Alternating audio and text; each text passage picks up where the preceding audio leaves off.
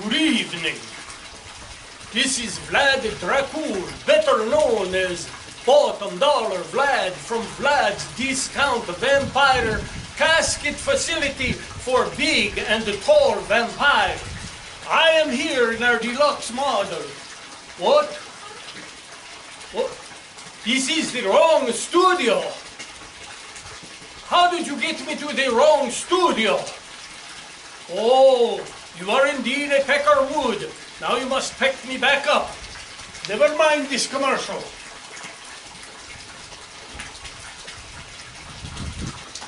Okay, gotta get things set up for the video. Oh, let's see. Hey, who's been messing with the camera? Huh. Oh well. Boy, wouldn't it be cool if I started this thing off like I was laying in here like a vampire and kind of rose up and said, "Good afternoon." Nah, that's too campy. Now we'll just start it out like normal. Well, hi everybody, it's Robert Earl out here at the Eco Ranch Sustainable Living Educational Center, minus Cascade the Wonder Dog, if you were wondering. And he's inside in the air conditioning wondering what I'm doing out here in 106-degree heat. It's a doggone good question. But we're going to do a video about our second flood bed for the greenhouse. Now, the greenhouse is supposed to earn us a little bit of money. And you know, as I've said before, and I'll continue to say as we move forward in the educational phase of things, once you get your bills under control, in other words, gone, except for those that recur monthly, like if you happen to have an electric bill, or like in my case, phone and internet, direct TV, those things. But once you get rid of all the other bills, you'll find that, you know, $20, $30 is a windfall to you. You get $100, man, you are a millionaire.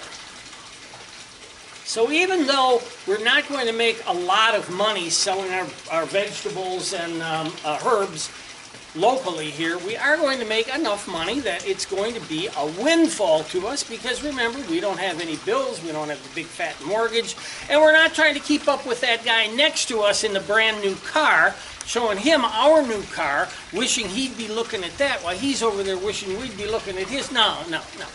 We're not going to fall into that, and I'm trying to get you guys not to fall into it too. But we have to build this in order to get that little bit extra income, just that little bit extra. So this is a flood bed. It's going to always have the water in it. Water's going to come in one end, go out the other. We're going to have, it's sectioned off, I believe, into 12 2-foot by 4-foot sections, where we're going to grow our herbs and vegetables, and we're going to grow them so that every week we have a section maturing for sale.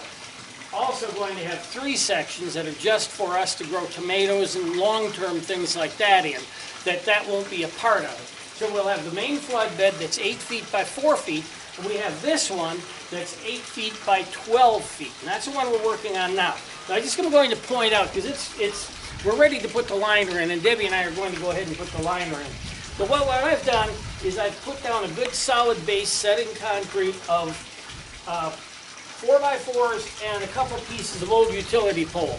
I will strongly recommend that you not use pieces of old utility pole, because you're going to have that smell of creosote, and I don't know how long it's going to last. My mistake, but I've got it now. So it's stable, it's completely level. So what we have is we have a 2x6 frame with 2x6s every 2 feet along the bottom, and then we have another 2x6 running the full length that's supported in the middle to handle all the weight of the water. And I honestly forget what the water is going to weigh. It seems to me it's pretty close to a ton. So we do have to have quite a bit of support. So we have the 2x6 here, that's the frame. Then we have the plywood. Then we have, this is not a good example, hopefully you can see this. Then I have 3 pieces of 2x6. Now, over here, the reason this isn't a good example is we ran out of wood, and I used some scrap 2x4s in a couple of spots that aren't super visible, like this end here, which will be growing vegetables. But it's completely, it's within about that far, so 3/8 of an inch of being completely level all the way around. but we're not filling it all the way to the top with water anyway. The flood bed, the styrofoam is going to go in here, and we're going to set it so it's a bit lower than this. So it doesn't really matter even if it were an inch out, but it isn't. It's pretty close. It's just under 3/8 of an inch out. So what we're going to do now is Debbie and I are going to set the liner, and we're going to put some water in it. I'll be filming this, but I'll be cutting it so it doesn't last forever. And then once we get that done, I'm going to tee into the plumbing over here that's going into the main garden now. Bring the tee over to this corner, so the water will come in this corner, and the outlet will be at that corner. Now, I don't believe that you can see from where you are, but the water is coming out from the one right now into the ornamental water garden. This is going to do the same thing, so there won't be there won't be any obstruction to walking around the whole thing so we can service the plant. So I'm going to get Debbie, and we're going to get going on line. Very hot.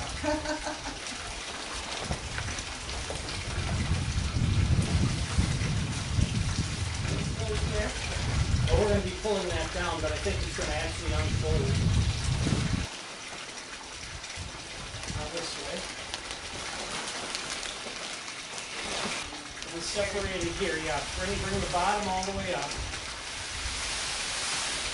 Alright, let's go this way with the top.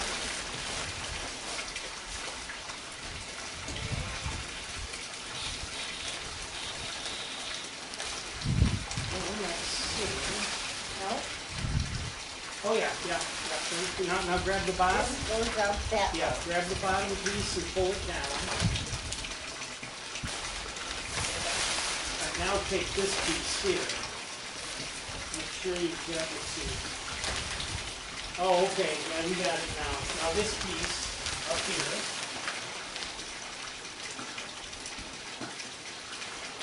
That piece.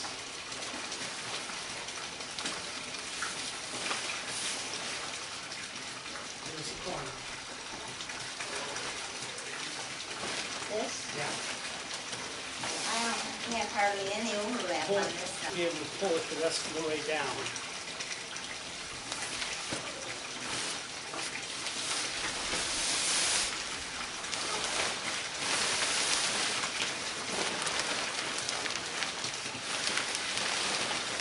Be careful not to step on the line. Oh, okay, so we have to pick it up and pull it down further. Down here, don't rip it, just stuff it down. Is there a board in there? Yeah, there's a board, so you can't get it all the way. All right, now how's your overhang?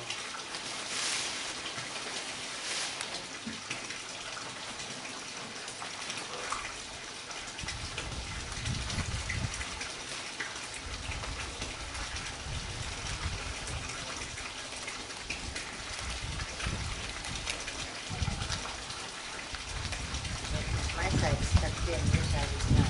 That's the ground there.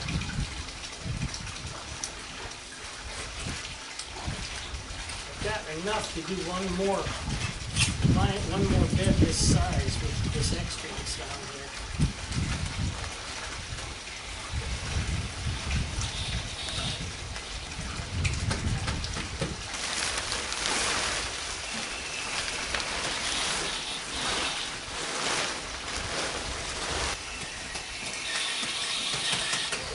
So 3.5 gallons a minute, it's going to take a long time to fill this thing up. And like Debbie said, before we even use it, we might as well use it like a swimming pool, but you don't get to see that.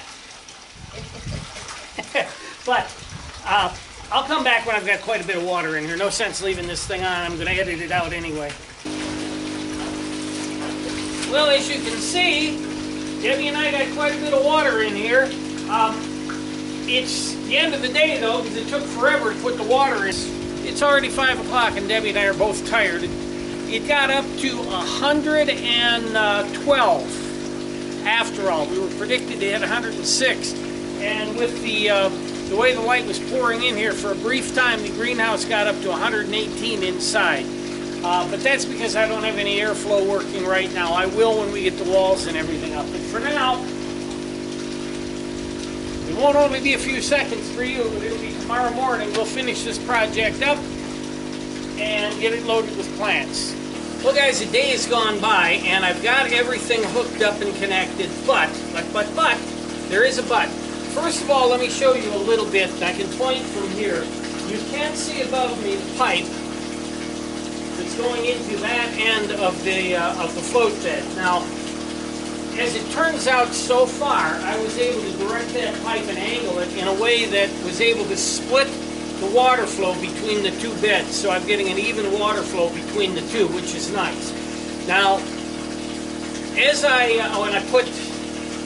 also got real optimistic and I put all my styrofoam in and started planting. I've got some of my commercial plantings in here. However, we developed a leak. The leak was on the outflow. Now, I've said this many times before, you know, so many people that are doing YouTube videos, especially those that are monetized and trying to depend on, you know, YouTube videos for their sole source of income. They won't show you their failures. Well, I'll show you my failures. I'll show you where I screwed up, or I'll show you where I've done something half-assed, so that you know and you can make a conscious decision down the road on it. So I want to show you where the leak where the leak occurred and how I'm going to fix it, because most of you would think you'd have to take all the water out and replace the entire liner. Well, we're not going to do that. We're going to see together if my fix works. But let me get behind the camera and I'll show you where the leak is and what I'm going to try to do to fix it. Now, it was definitely a leak coming from the outflow tube. The outflow tube came through here, connected to the that elbow, and then just went out together. You can see I've got a cap on it now so that no water can come into this garden. But I had to cut it off and remove the fitting. Now, I also had to drain the water down below the level of the fitting, and I'm going to tip this up and see if I can see it at the same time. I cut, like I did on the other one, a little X in here, but apparently something happened right here where we got a rip, right there, and it doesn't look like much of a rip, but that rip was enough to let water come through under the pressure that the weight of the water had. So there's the problem. Now, how do I, without replacing the whole liner yet, what do I do? So what I've done is I've cut the fitting, as you saw down here. I've cut the fitting where I can still repair it and reuse it. And I've taken the water level down. I've just siphoned the water level down. And as I said, down here, I put a cap under the on it so that no water is coming out. So let me show you what the repair is going to be. Well, first of all, that looks like a mess, and it is. It's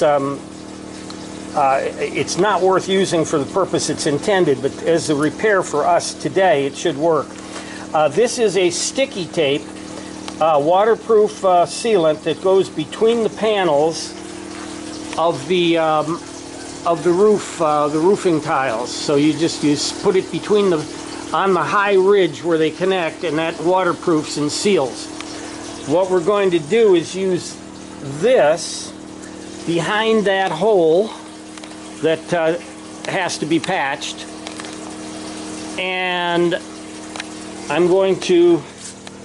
I've created this patch here. Notice there's two holes. We're going to fold it, pass it through here, and make sure that the sticky tape sticks all the way around and to hold this so water can't pass through, and we'll see if that will work. Remember, there isn't any real pressure, just the weight of the water. So let's give that a shot, and I'll come back when I've done that, and we'll test it together. Okay, let's check out the repair. It's getting ready to drain.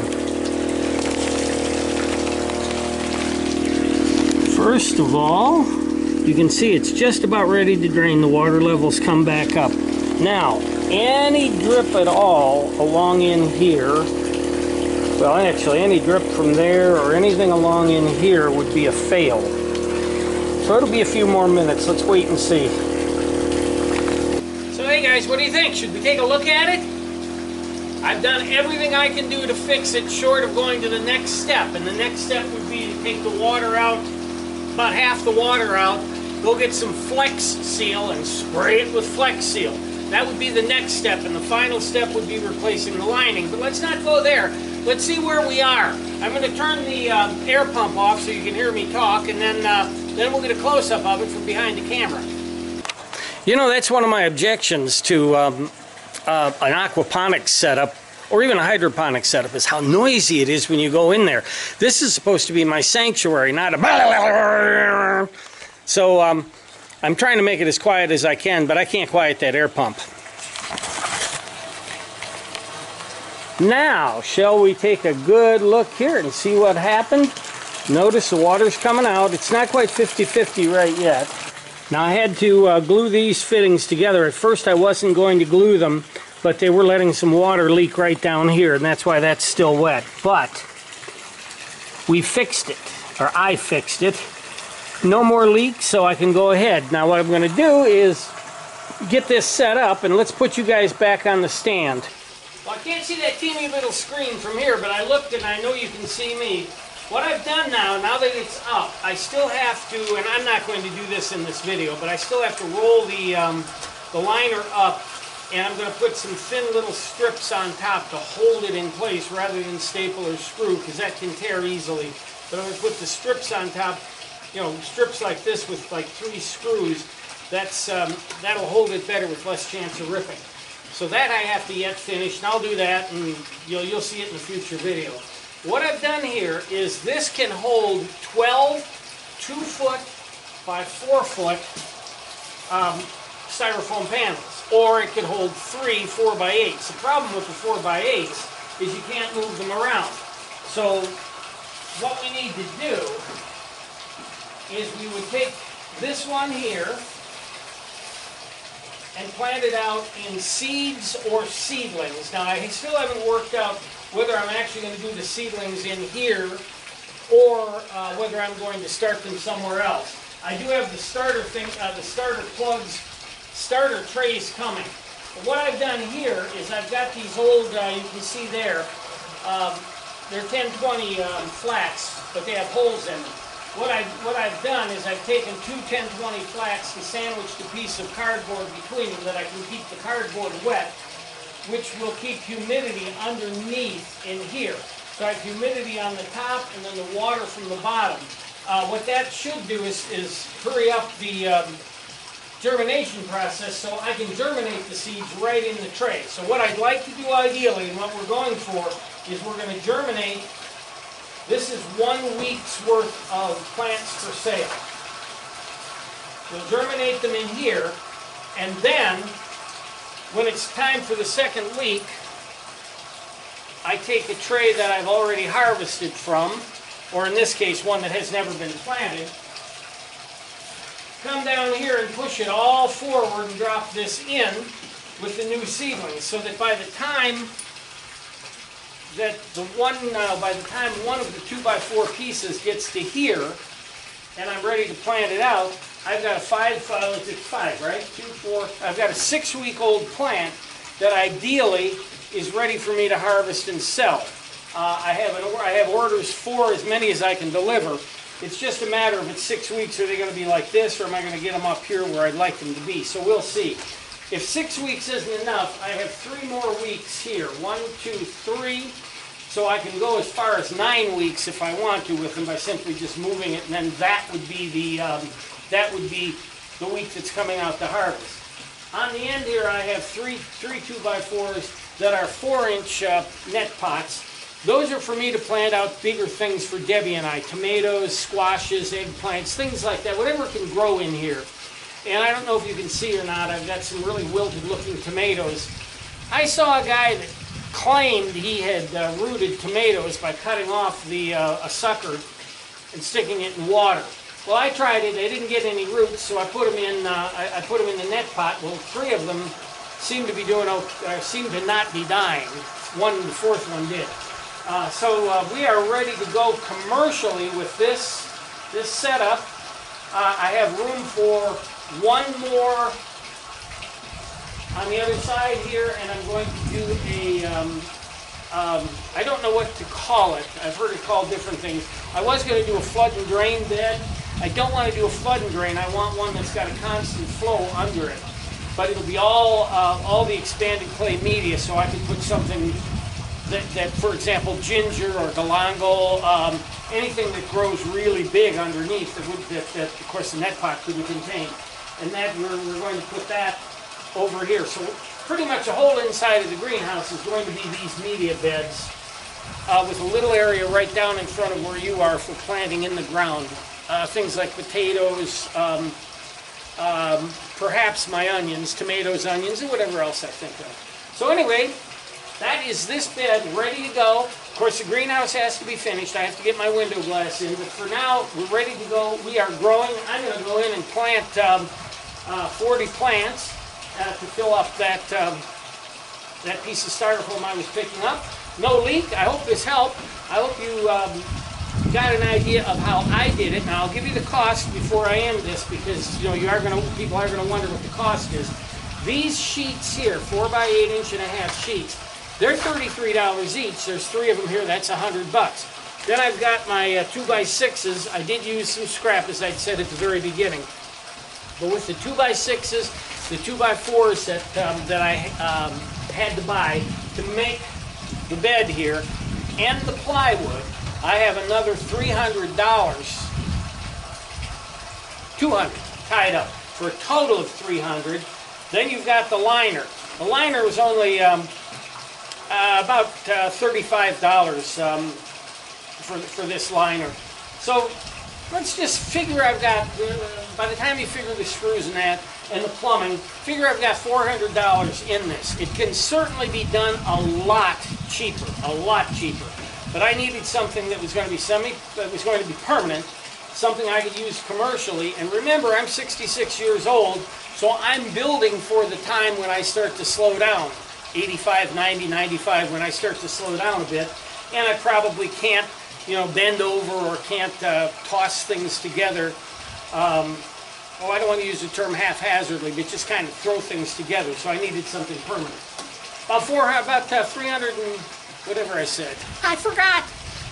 Anyway, I haven't forgotten you, and it's time to let you go. So until next time, it's Robert Earl out here at the Eco Ranch Sustainable Living Educational Center saying, see you later.